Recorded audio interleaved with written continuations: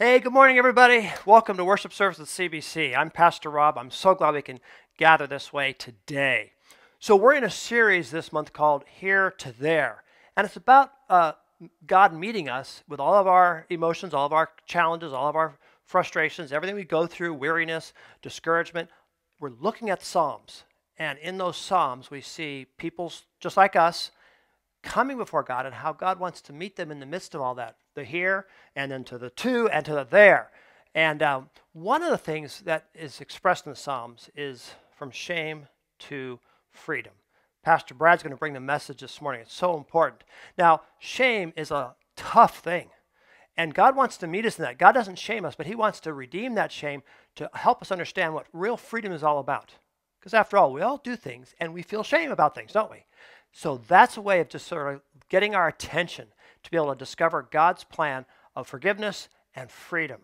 So I'm so glad you're with us today. Now, part of, as we think about that in the message, it's also, even as we sing to Christ, words about freedom, words about a relationship with him. So I invite you to join with us as we worship Christ. Good morning. Thank you so much for joining us at CBC Online. We're excited to gather together again, wherever you're at, whoever you're with. Let's sing these songs in praise to our great and glorious God. Step out of the shadows, step out of the grave, break into the wild, and don't be afraid. Run into wide open spaces, graces waiting for you. Dance like the weight has been lifted. Graces waiting. Where the Spirit of the Lord is, there is freedom. There is freedom. Where the Spirit of the Lord is, there is freedom. There is freedom. Come out of the dark, just as you are, into the fullness of his love. For the Spirit is here, let there be freedom. Let there be freedom.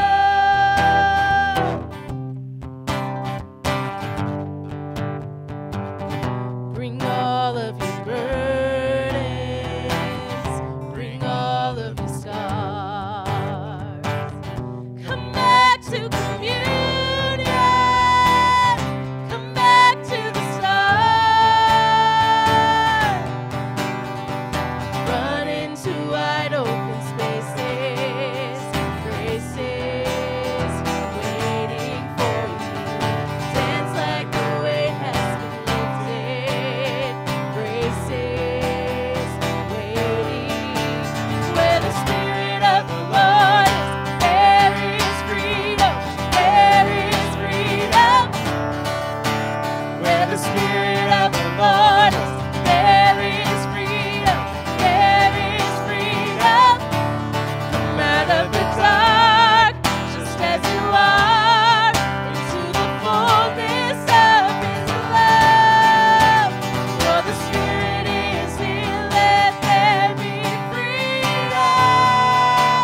Let there be freedom.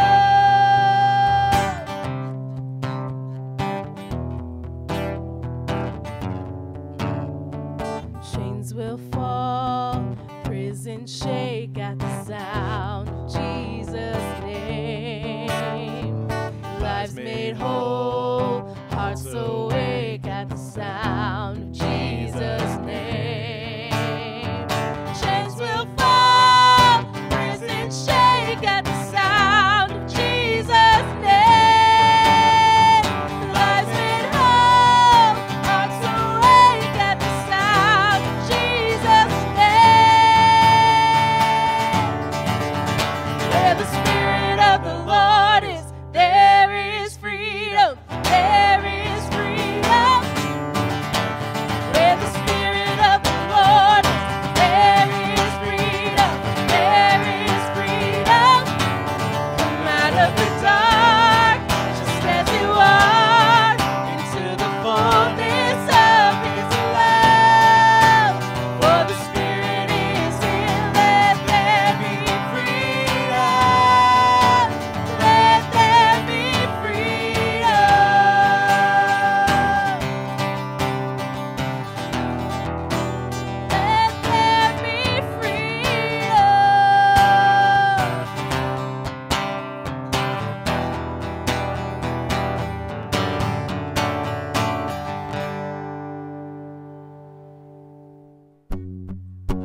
We've been going through the Psalms, looking at these songs from thousands of years ago that contain timeless truths about who God is. And this morning we're going to sing a song that was actually written in 1876, the great hymn, Nothing But the Blood. And again, just an example that God's truth remains the same over years and centuries and millennia. And the same truths that we sing today are the same truths that were being sung in 1876, the same truths that were being sung thousands of years ago through the Psalms. Let's sing this great hymn together.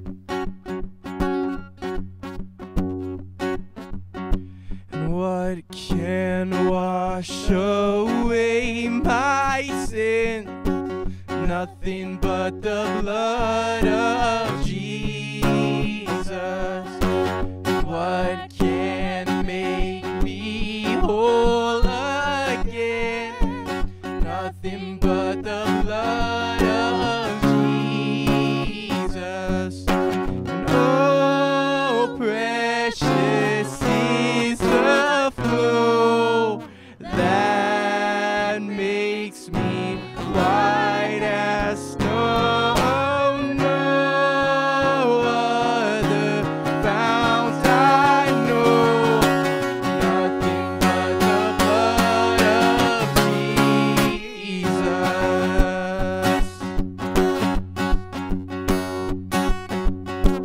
Nothing can force in atone.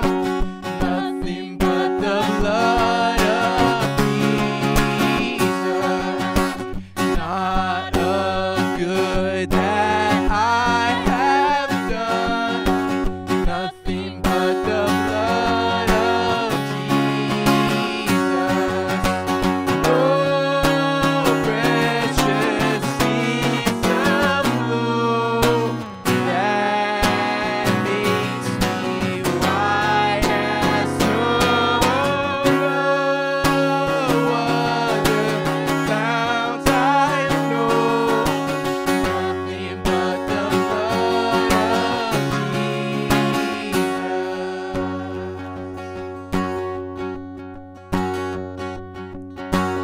This is all my hope and peace.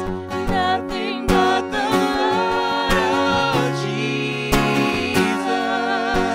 This is all my righteousness. Nothing but the blood of Jesus. Oh, precious is the flow that makes me white as snow. No other fount I know. Nothing but the blood of Jesus. Oh, precious is the flow that makes me white as snow. No other fount I know. Nothing but the blood of Jesus.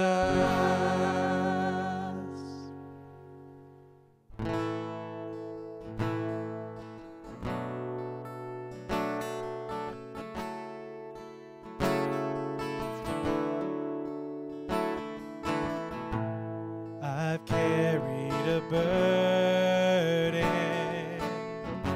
for too long on my own. I wasn't created to bear it alone. I hear your invitation to let it all go. And I see it now. I'm laying it down. And I know that I need you. I run to the Father. I fall into grace. I'm done with the hiding. No reason to wait. My heart needs a surgeon. My soul Father again and again and again and again.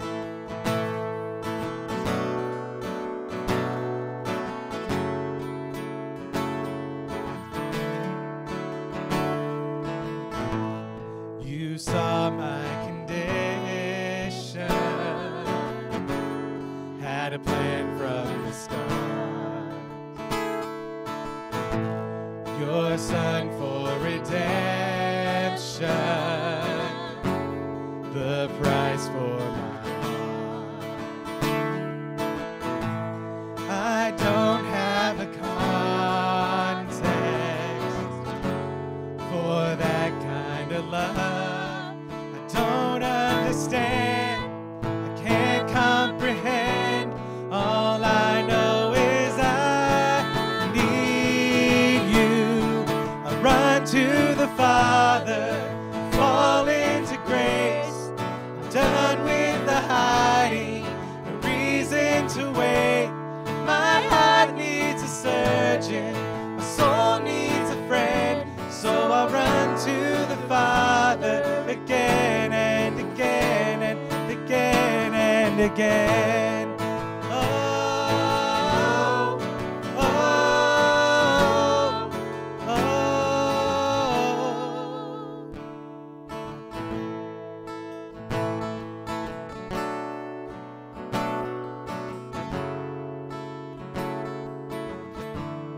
My heart Has has been in your sights long before my first breath, running into your arms is running to life from death.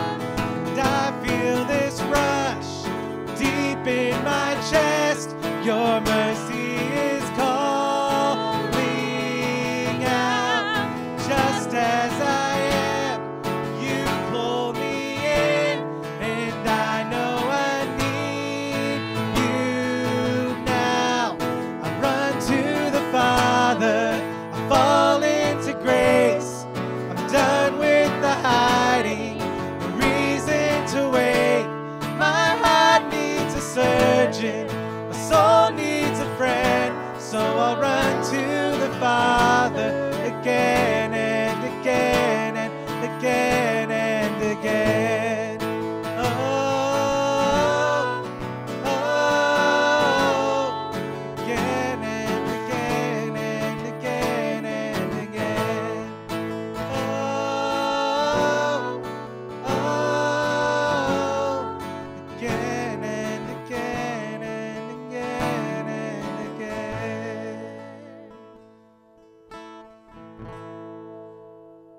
Would you join me? Let's pray. Our God, we come before you wanting to live into those words that it's good to run to you. We need to run to you.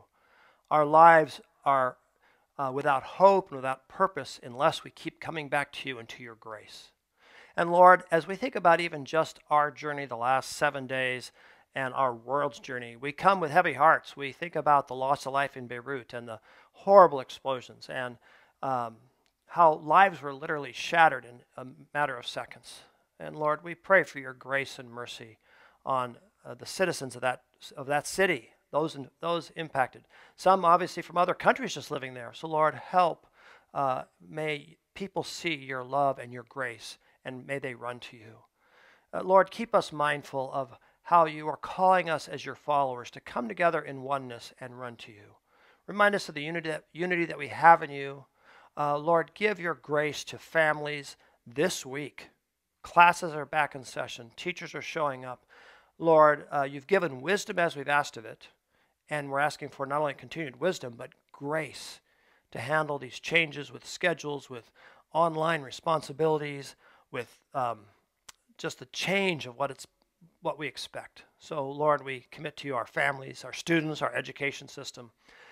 So, Lord, thank you that we can come before you. Thank you that you're the God who meets us here and takes us there, and for all of your grace as we trust you. So I pray here for your Spirit to continue to speak to each of our hearts. We ask this in the wonderful and strong name of Christ our Savior. Amen and amen. Well, there are certainly tough things that are happening, and we see those things.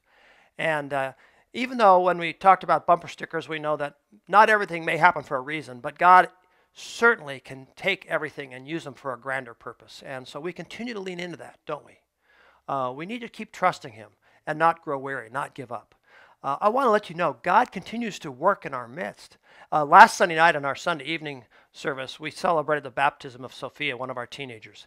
And to see just her faith in Christ, her choice to follow Him, follow Christ in the waters of baptism was so encouraging. And we've had new small groups launch, which is just great and awesome. And so we know God continues to work. And in fact, to that end, I want to let you know, even though I know school's right in the midst of starting, a lot of things are still pivoting. Rooted, our 10-week discipleship experience, will start again next month in September on the 14th. And you are invited. We had one, our Zoom one that was last May. It finished in July, and it worked great. It was different, and yet it works really well. So for your own growth, as we think about running to the Father and living a life of freedom, I want to encourage you. Ask the Lord, is it time to take Rooted? And it can work through Zoom this fall. So let us know about that. That'd be awesome. Now, in a moment, we're going to go ahead and have a pause, and we'll have, of course, this chance to think about our own stewardship. And we're talking about, of course, this journey from shame to freedom. And I have to confess, there are times that in some of our Christian messages, we might connect giving to shame. And I hope you've not heard that from us. If so, I apologize. Our giving, our generosity should never be driven by shame or guilt or fear, but truly out of a generous heart. So again, I want to thank those of you who have been faithful in this area. And if this is a new area for you to want to be in a spiritual practice of stewardship, watch the video, go to our website, and discover the freedom and the joy of being a reoccurring online giver. We're grateful for that, and I'll be honest with you, and as a church, we depend on that. And especially now, it is harder than ever. So each person's contribution makes a difference for the sake of the kingdom, so people can hear God, who He is, run to Him, follow Jesus with all their heart. So thank you very much. Watch this, and then Pastor Brad will come.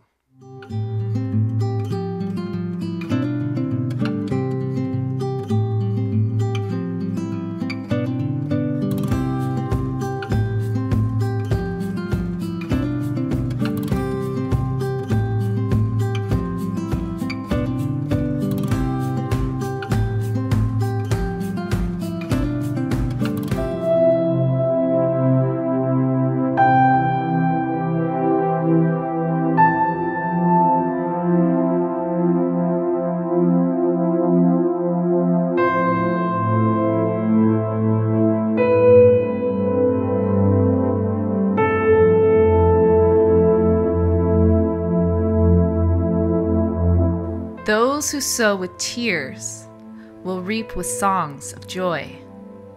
Those who go out weeping, carrying seed to sow, will return with songs of joy, carrying sheaves with them.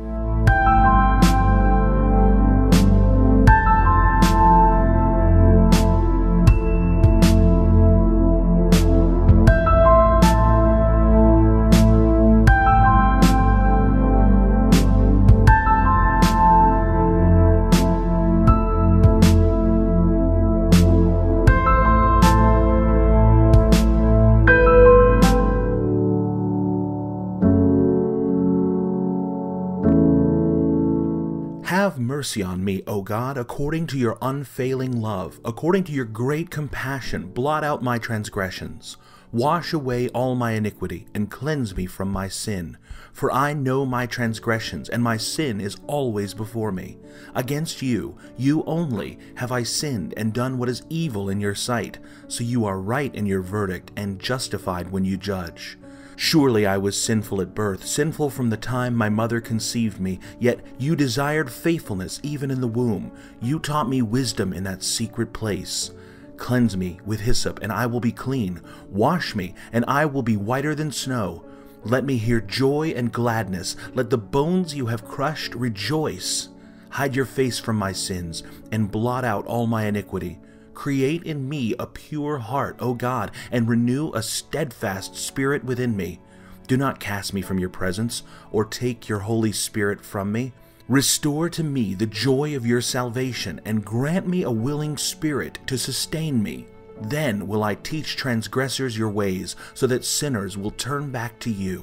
Deliver me from the guilt of bloodshed, O God, you who are God my Savior, and my tongue will sing of your righteousness.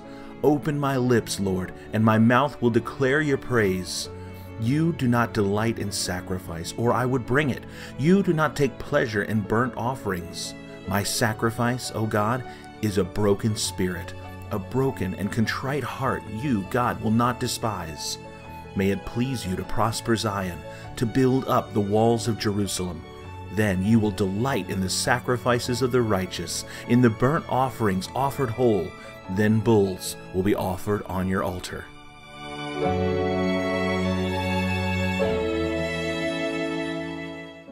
So that was a reading from Psalm 51, and that's going to be our passage today. But before we jump into it, I have a story to share with you.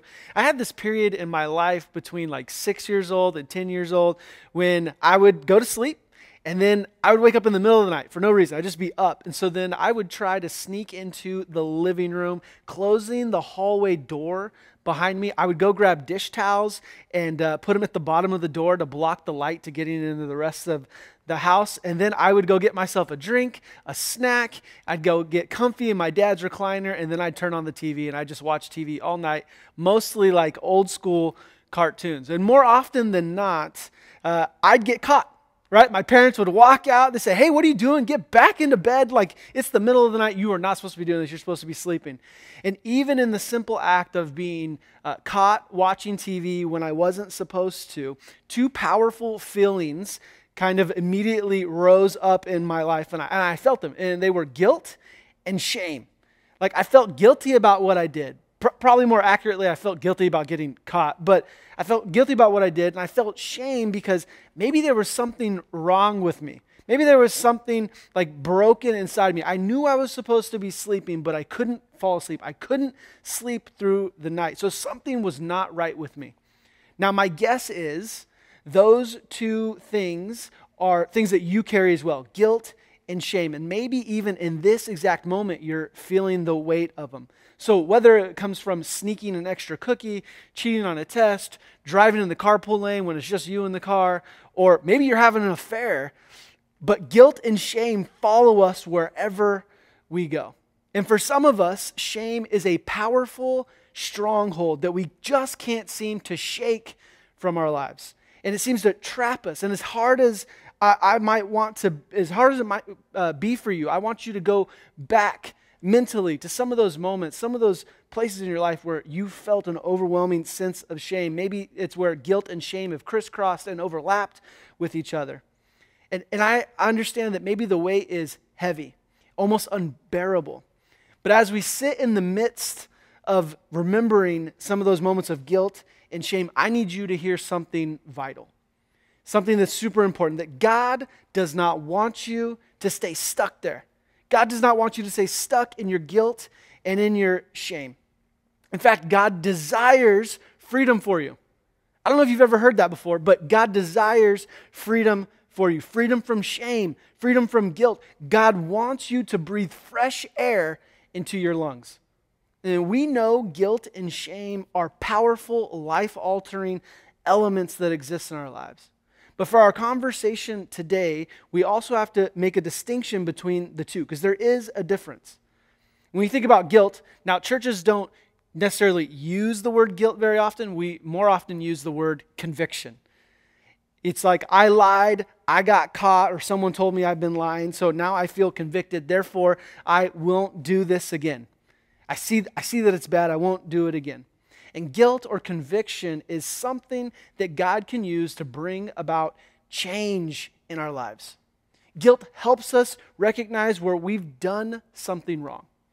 Now, shame is a little different. Shame is something that we typically feel internally, right? We feel it internally. Like, shame is a result of living in a broken and sinful world. Shame can come from other people. Right? Like, shame is what we use to exert our power and our influence and our authority over other people to keep them minimalized, to keep them down and out. Shame tells us there's something wrong within us that can never be fixed, that can never be changed. Shame tells us that we're not worthy. Shame tells us that we're not good enough. But when we look at the God of Scripture, what we see is a God who doesn't shame people. He wants to give freedom to people from their shame. God doesn't want us to live in our guilt and our shame. He wants to bring transformation. He wants to bring healing. He wants to bring freedom to our lives. And that should be something that gets us excited. And this is why I love the series that we're in, Here to There. Because the reality is we live in the two most of the time, of the here to there. Right? Like life isn't linear. Life isn't static. It's more fluid than that. And our passage, Psalm 51, gives us, or helps give us great tools to not let shame win in our lives, to not let shame trap us where we're at. And so to help us understand Psalm 51, we need to know that it was written by King David, and we have to understand the reason why it was written. And so to do that, we go back to 2 Samuel chapter 11 and chapter 12. And here's kind of a summary of those two chapters. That one hot spring day, spring was a time when armies and kings would go off to war, but David stayed home. And so it was a hot day, so he goes to the roof of his palace to probably cool off. And he's walking around, and all of a sudden there's a woman on another roof that catches his eye. Her name's Bathsheba. Now, Bathsheba was taking a bath, probably trying to cool off, but clearly she was not clothed. And so that caught David's eye. And so then David figures out who she is. And he knows the family. He knows Bathsheba. He knows that her husband is Uriah, who's off in the war fighting battles for him. But David really wanted to meet Bathsheba, so he sends for her to come to the palace. And I don't know if he seduced her, or if it was more of him taking advantage of his authority and his position. But ultimately, they have sex. Ultimately, they commit an act. And so when he was done, he sent her off on her way. Here's the problem. She got pregnant. And now David has this choice. I can either come clean about this, or I can try to cover it up. And so David hatches a plan. He gets Uriah from the battle, from the front lines of the war, and he brings him back home. And he says, look, you've earned some rest. Now why don't you go hang out with your wife? Thinking that Uriah is going to sleep with his wife.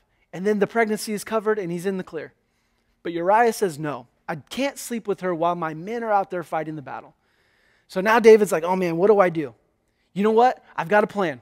I'm going to send him back to the front lines, and I've got a plan to have him be abandoned in the middle of a battle. And it works, and Uriah is killed. And so then David says, okay, I'm going to move Bathsheba into the palace. I'm going to marry her. And eventually the baby was born, and David thinks that he got away with it. He thinks he's in the clear. It's all good. Nobody knows except for he and Bathsheba. Now, then a little bit after the baby was born, God sends the prophet Nathan to David. And so Nathan shares this story about this rich shepherd who steals a lamb from a poor shepherd. And so David, as a former shepherd, is mad. He's disgusted by this. He's like, who is this rich man? He needs to pay for his crimes. It is death for him. And Nathan tells David, guess what? You're the rich man. You're the one who stole the lamb from the poor man. And so now David is reeling. He's feeling the weight of guilt and shame for his actions. And so David responds by saying, man, I have sinned against the Lord. But we serve a gracious God. God forgives David, but there were consequences for his actions. And through Nathan, God got David's attention. He was aware of his guilt. He was aware of the shame, and David knew he needed God's help.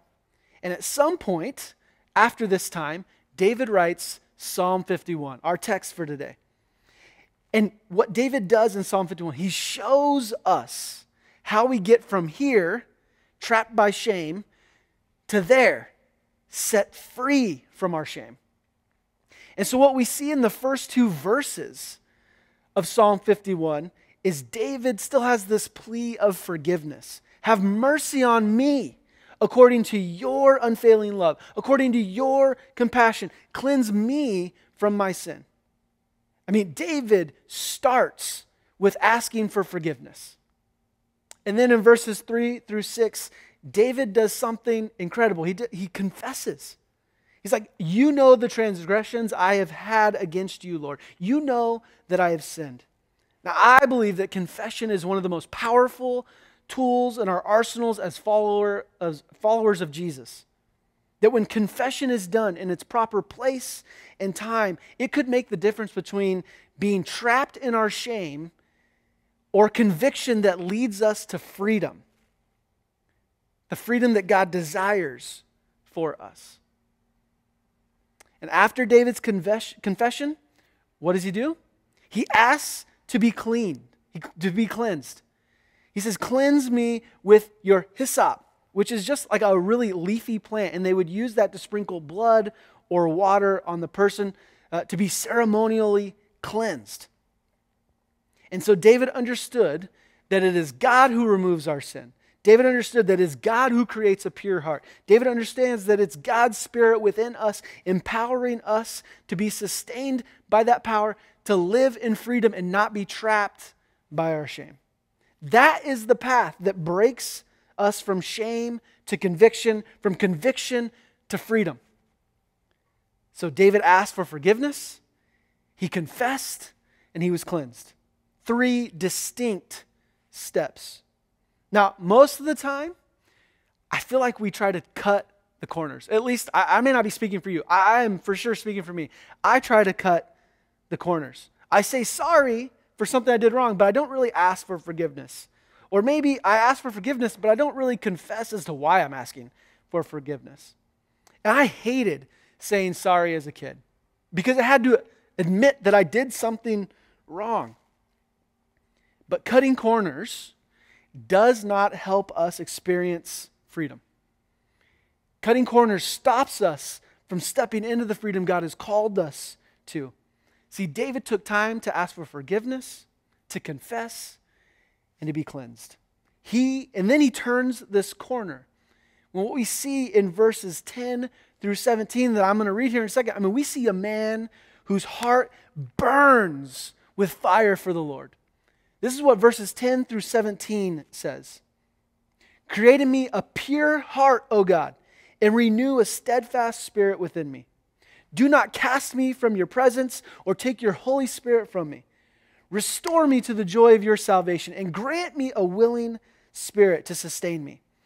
Then I will teach transgressors your ways so that sinners will turn back to you. Deliver me from the guilt of bloodshed, O God, you who are God my Savior, and my tongue will sing of your righteousness.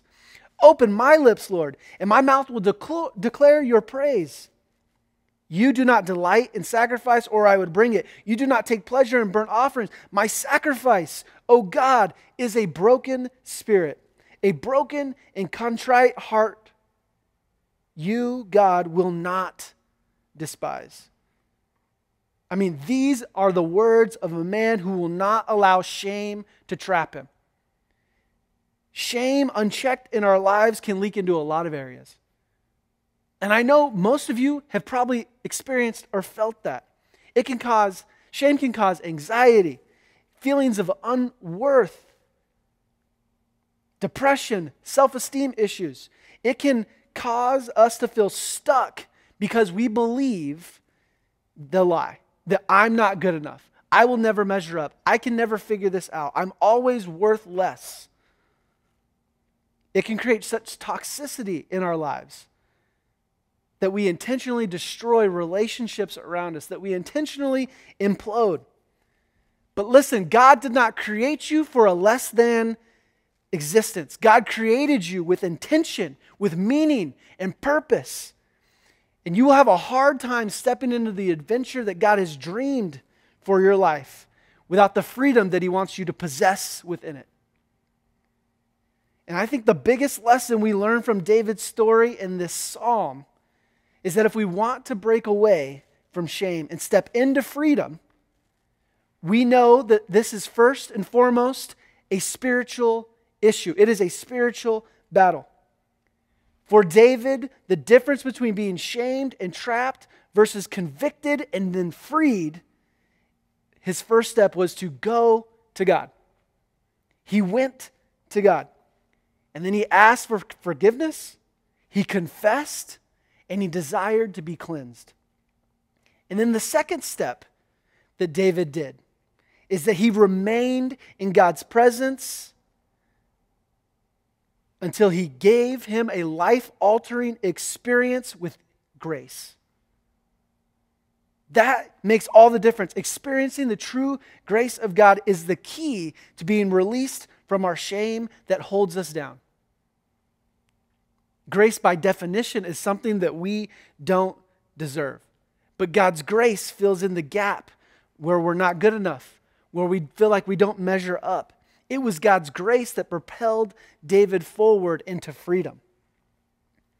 And yet, a lot of us know that up here in our minds, and yet it's so hard to live out.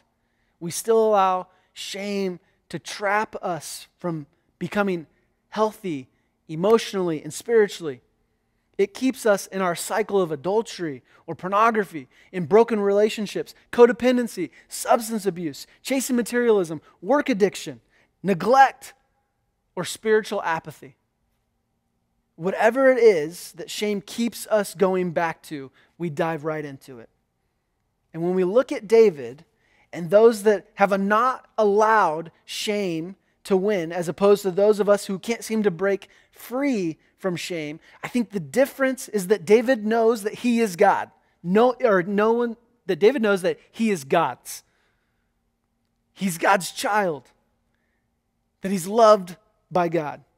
He has worth given to him by God. He is value because God has declared it. David knows that. And I think that's what made the difference. So otherwise, how could a man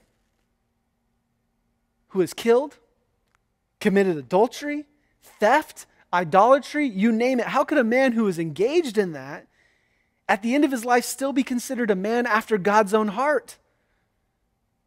That's what David is described as. He's a man after God's own heart. He wasn't called that because he was perfect or virtuous. He was called that because he turned to God no matter what the situation was that was circling him. He turned to God no matter what it was that he did or caused, or that something that happened to him. He turned to God. Even when it was his own sin that got in the way. That's the difference maker. He turned to God. And it's the same for you. It's the same for me. You are a child of God. That means that God loves you, that God is fighting for you. He wants you to step into your purpose with freedom, no longer trapped by our shame. And for some of us, periodically going back to Psalm 51 and experiencing freedom from our shame is going to be all we need. But for others, shame is more complex and it's a deeper stronghold in our life. Now, I'll be honest with you, shame isn't necessarily a stronghold in my life. I've experienced it, but it's not something that traps me. But I can tell you right now that my stronghold is anger. And I know that Jesus saves me. I know that it's Jesus that gives me freedom from my anger, but there are times in my life where the anger is so deep, it runs so deep, it has such a stronghold that even though I know that it's Jesus that sets me free, I need a little outside help. Just like Nathan helped David. And so I need a little outside help to process my anger. And so pretty consistently since I was about 12 or 13 years old, I have seen a Christian therapist to help me in my anger. I've been, maybe if it's shame for you, here's a moment, here's a chance where you can make an appointment with a Christian therapist that can help you process some of this stuff. Yes, it's Jesus that saves you. Yes, it's Jesus that gives you freedom. But maybe there's a Nathan in your life. And if it's not a Christian therapist, maybe just a trusted friend, someone that can go to you and be vulnerable. You can be vulnerable with, and you can be open with, and yet they're going to hold you accountable with empathy and love. If you need extra help, CBC is here. We have a list of Christian therapists in the area with different focuses and expertise and probably price range. And we would love to help you on your journey to find freedom from shame. And so if you want access to that, I would say email us at prayer@findcommunity.com, and in the subject or in the body of the email, just type in help, help, and we'll know what that means. That's code for I need some extra help. Something has trapped me right where I'm at, and I need Jesus and maybe just someone else's empathy and accountability to help me. We would love to help you in your journey to find freedom from shame. And lastly, as a church family, we have a responsibility to create a no shame culture right here at CBC, right here in our church. For those of us that are here now and for those that are going to come, our world has enough brokenness in it. Our churches should be working hard to be a no shame zone. I'm reminded of Ephesians chapter 4, verse 32. And I'm thinking about it from the Message translation, which says, be gentle with one another, sensitive. Forgive one another as quickly and as thoroughly as God in Christ forgave you. Man, what a powerful statement. Work quickly to forgive one another as God in Christ has forgiven you. We have an awesome responsibility in front of us.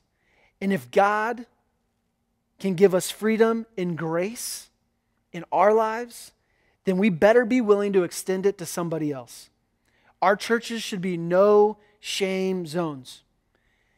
And you know what, like CBC, like there have been moments where we have done this well. There have been places where we've done this well. But there's always room to grow. There's always an opportunity to get better, to be more active at it. Church is supposed to be the difference maker in our world. Followers of Christ are supposed to be the difference maker in our world. And so I hope you'll join me as active agents of the gospel, bringing Jesus to who's broken, to who's trapped in their shame, that we partner with God to help them be rescued. Because God wants us to experience freedom in our lives. Would you join me in a moment of prayer? Dear Heavenly Father, we know that you desire freedom for us. But I'll be honest, Lord, sometimes shame traps us really bad. Sometimes it's hard to move. It's hard to know. Sometimes I don't know what way is up and what way is down because the shame is just so unbearable. But Lord, I do know that you desire freedom for us. So I pray for those of us that are trapped in it, that our first step is to look to you, to ask for forgiveness, to confess, to be cleansed by you, Lord. And then, Lord, I pray that what we experience is your life-changing grace. That's the thing that unlocks the chains in our lives of shame. Lord, we know that you love us. We know that you are fighting for us.